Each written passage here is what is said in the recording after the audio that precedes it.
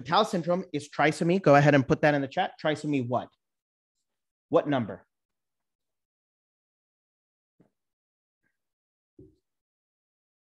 Excellent. If you're saying 13, you're absolutely correct. I remember that puberty is at 13. So Patau syndrome, P and puberty.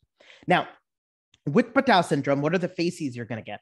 You're going to get microcephaly, cleft palate, microphthalmia, which is basically going to be small eyes. In Patau syndrome, the MSK defects are going to be these rocker bottom feet. As you can see, this looks like the bottom of a rocking chair. From a GI standpoint, you're going to have this outpouching of the peritoneum that is covered by the peritoneal membrane, and that's known as omphalocele. And from a cardiac standpoint, you're going to have VSD and PDA.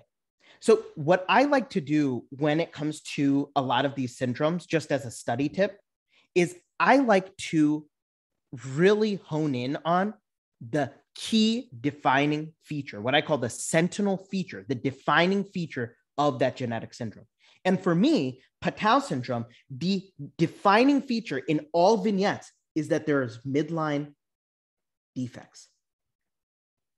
And that's important because as you can see, midline defects, cleft palate, midline defects, omphalocele, midline defects, VSD. And so you should try to categorize and learn a lot of these syndromes by first honing in on what is that high yield defining feature.